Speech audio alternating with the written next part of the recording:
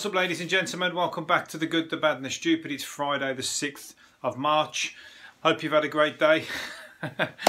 I've got to stop myself. I've got to think before I say that. I still haven't fucking figured it out. I think you're just stuck with it. Fuck it. Anyway, Friday feeling. Some of you have got it. I haven't, because I ain't doing anything, you bastards. Anyway, hands up if you got a good party to go to tonight. And make sure you wash them with hand sanitizer. Although, if you're like me, you won't find any, because I went out today looking for some and the fucking shelves are all empty. And there's other people, I pretended to kind of look, no, I saw it was empty, and then I kind of pretended to look at things on either side of the shelf, so I didn't look like I was going in there just for hand sanitizer.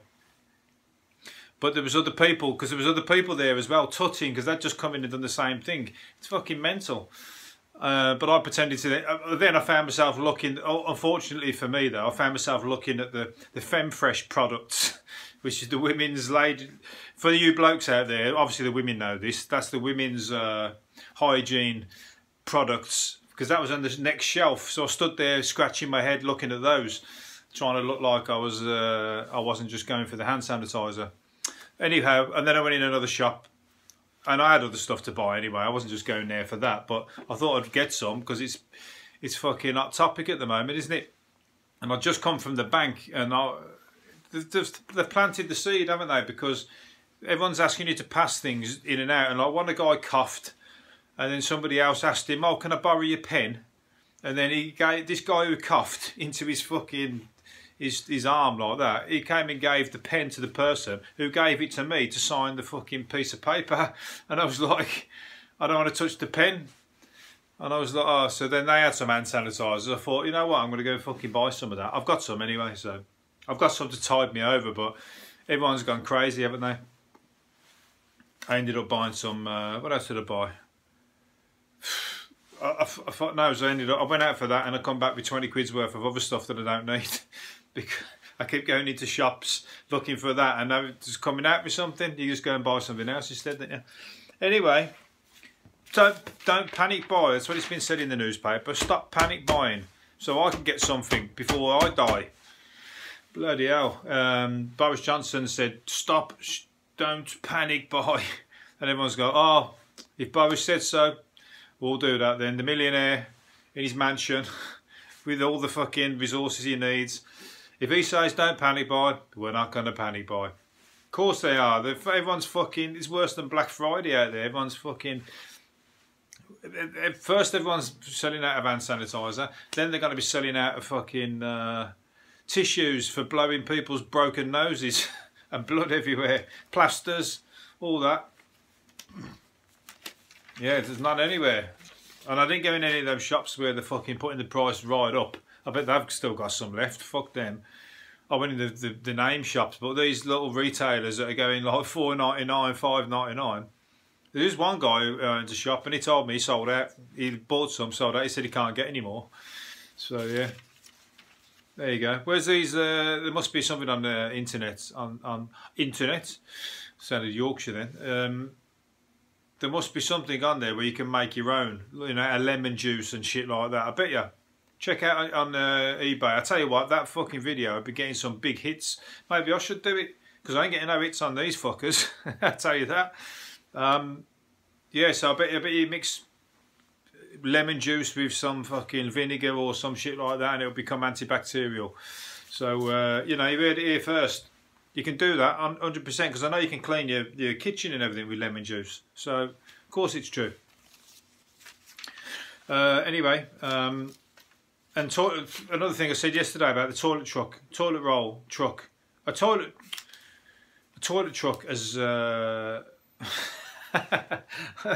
your words out. A toilet roll truck has burst into flames in Australia, and everyone's stressing about the panic of the availability of the product generated by the coronavirus outbreak.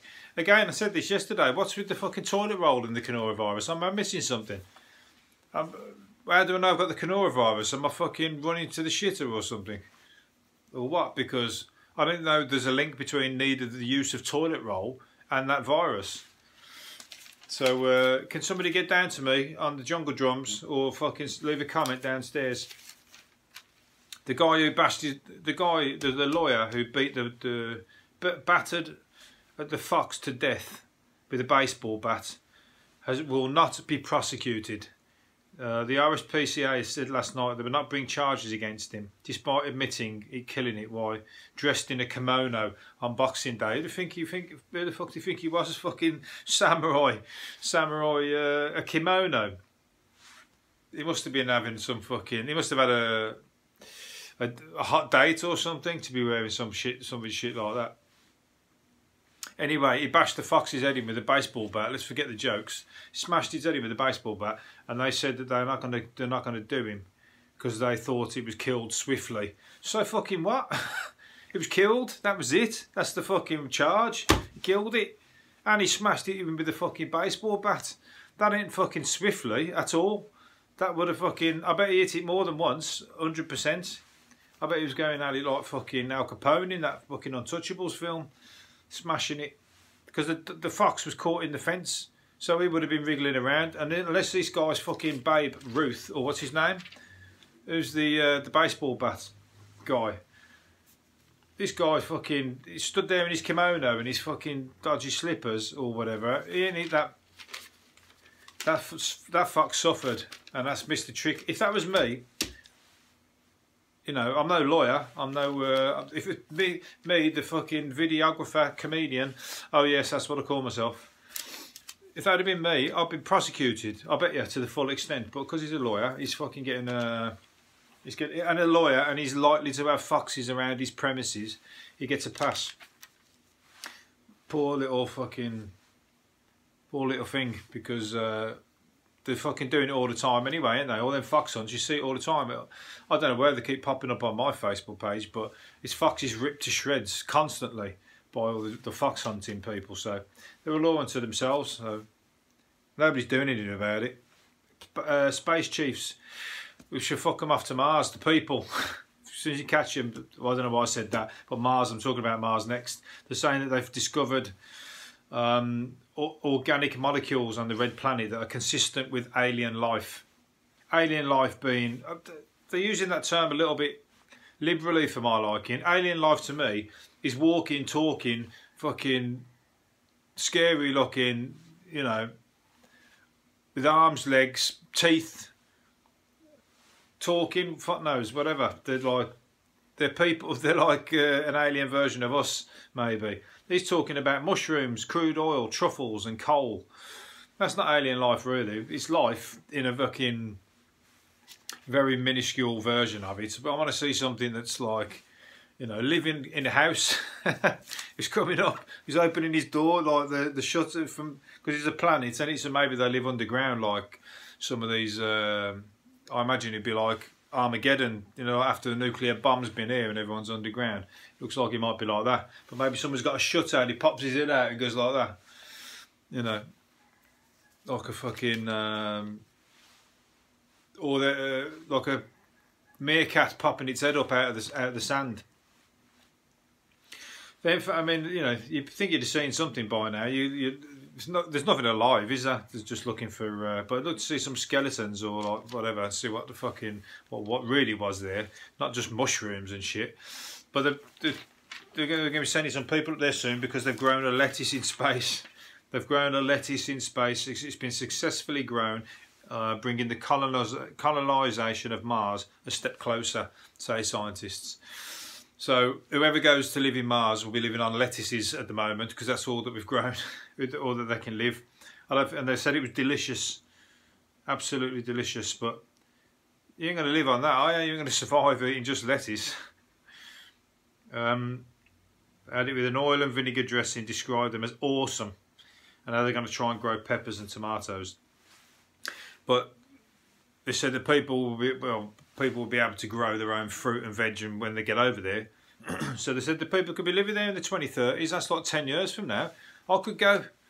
I wouldn't go. I fucking know. I ain't got much going on down here, but I ain't going to fucking go and fucking live in no man's land in Mars. You know, I've spent some time in the outback in Australia, and believe me, that it's fun for a day. After that, you're like, there ain't nothing to do. But it's great. I mean, the best thing about the Australian outback is just seeing nothing. You've never been anywhere until you've been somewhere where you see nothing forever, for as far as the eye could see, for like miles and miles and miles. It's something. It's amazing to see. But you know, it fucking does do your head in after a bit. So no, it ain't for me. And I did meet somebody who lived out there, and she was English, and she lived in a caravan. Like, she had to be on a CB, on like a walkie-talkie or whatever, to call people in. She was like days from food and everything. Crazy, but she loved it. Absolutely loved it. So somebody's pissed her off over here, that's for sure.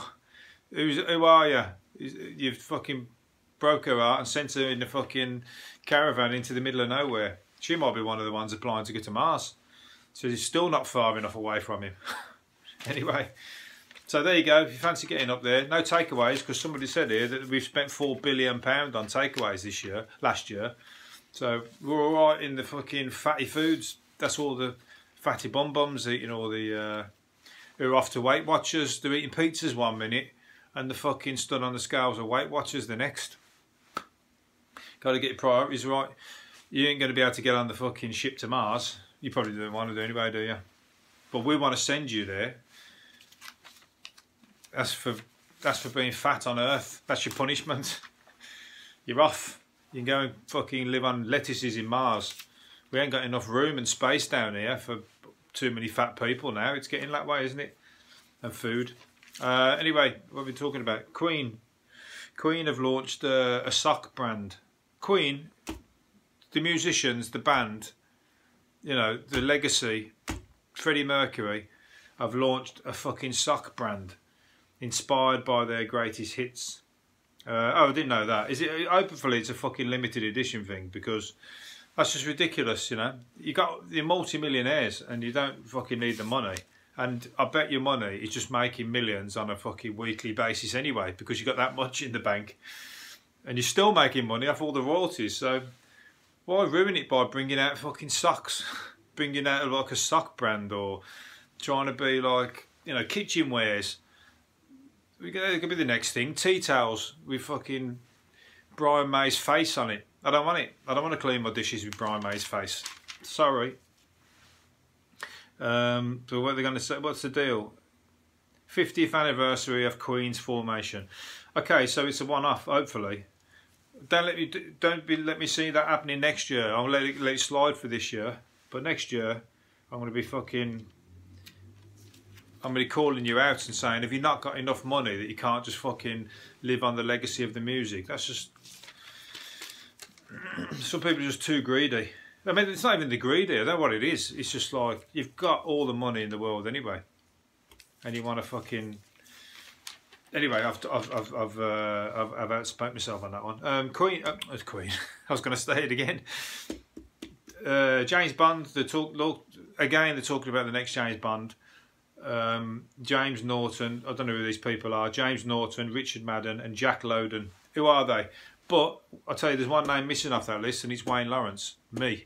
I should be on that list. I should be the fourth name in the hat. I don't even watch James Bond that much, to be honest, but I like his style, and I like the fucking clothes, and I like, you know, he's cool, isn't he? He's cool, but I ain't that big fans on the latest ones. The old ones, they're all good. They're always worth watching, aren't they? But what's he called? Daniel Craig, he's giving it up, so I might have to send my application in, send one of these little mini videos as my, or what's it called, my... Right, I've just lost it. If this is the bit I'm sending in, I'm fucking never going to get the pass. What is it? My audition piece. That's it. I'll be 007 this time. This time, never. I have to be in the porn version or something. You know, they make a porn version of every film that there is. Anybody could do that. You don't have to like apply to be in a porn version. You can just make your own one, couldn't you? 007. The spy who... Oh, they've already had the spy who shagged me. That's Austin Powers, isn't it? What else could you have? Don't know. I can't fucking think of that. Anyway, what can I think of? Can I think of one? The man with the golden dick. There you go. I tried. Where are we going? Spending. Oh, I've done that one. What time is it? Right. You're going to get away early today. Wombles. What a crowdfunding campaign has been launched to put up a Womble statue on Wimbledon Common. What, you're telling me there isn't one already? What the fuck? I didn't know that. Surely, of course there should be a Womble statue in Wimbledon Common. But saying that, where's the Wombles? They're not on the TV no more. They're not anywhere. Nobody, I bet modern people don't even know who the fuck the Wombles are, do they? You've got to make the TV programme and get them back out and about. You can't just like talk about like something from 30, 40 years ago and say we want a statue. They've got to be still like kicking about, ain't they? Unless they are. Is there a Wombles about on the TV now, modern version? I used to have a Wombles Teddy. I love that little guy. I don't know which one it was, but I think we all did, didn't we, in those days? Wombles Teddy. I was going to say it might be worth some money now, but I doubt it very much. It's probably covered in fucking piss. Not from me, from the cat. Anyway, I was only about 3. Come on, I was like, I'm guessing I might have pissed the bed once or twice. Anyway, let's move on before I am going to finish up on one. Oh, a space engineer. She's only young. She's 34. She looks young. She invented a mobile phone with the, you know, the old dial phones. I used to love that. You don't get that now, do you? The rotary phone. She's made a smartphone with that. There's no screen or anything. You just have to do the dial like that. I saw a YouTube thing once where 2 kids were looking at it. They didn't know how to use it. They didn't know how to fucking. What do you do?